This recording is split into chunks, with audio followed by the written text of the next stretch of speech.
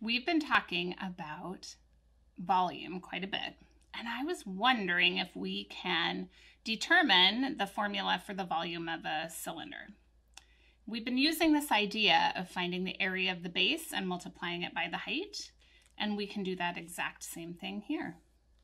So we could say this volume of this cylinder equals the area of its base, which is pi r squared times the height of the cylinder.